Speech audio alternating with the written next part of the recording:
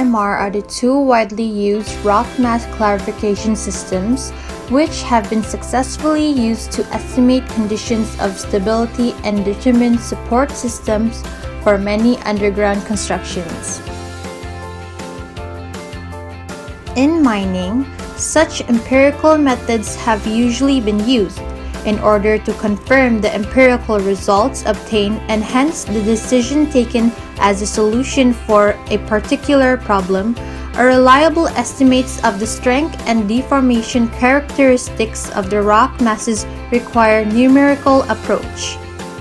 The trend is towards the use of numerical analysis techniques in order to model and estimate the stresses and strains around tunnel supports. They are either used to specify the support system or to verify the appropriateness of the empirically selected support system. Rock mass classification method does not require any study of any particular failure mechanism for the forces necessary to stabilize unstable rocks, but all potential failure mechanisms in a rock mass are considered to be addressed by the support measure thus designed.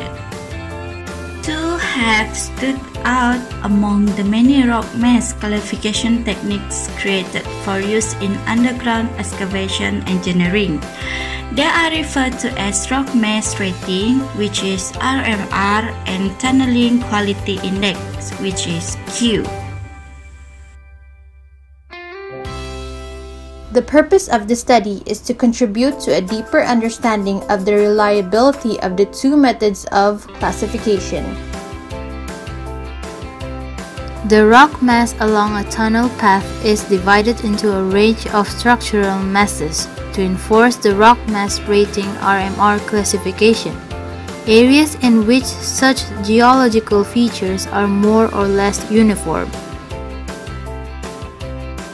There are 6 classifications such as uniaxial compressive strength of intact rock material, rock quality designation RQD, spacing of discontinuities, condition of discontinuities, groundwater conditions, and orientation of discontinuities. For each structural area, the parameters are calculated from the measurement in the field. The ratings are assigned to each parameter until the classification parameters are determined. As you can see, these are rock mass rating classifications of rock masses.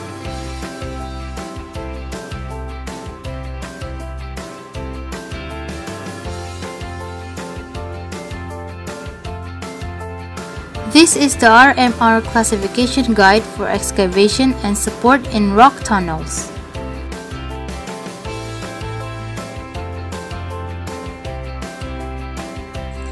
This is the result of the numerical analysis. They are shown in different color of contours.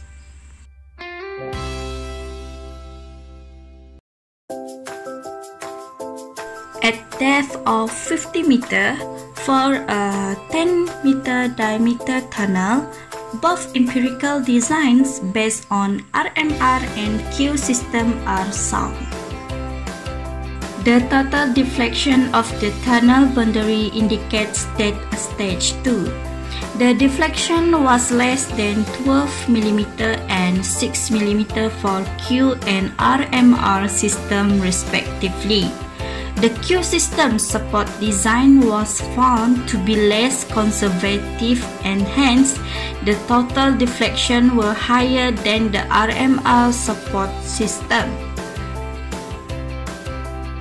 The total displacements of the tunnel boundary is sensitive to the UCSI value.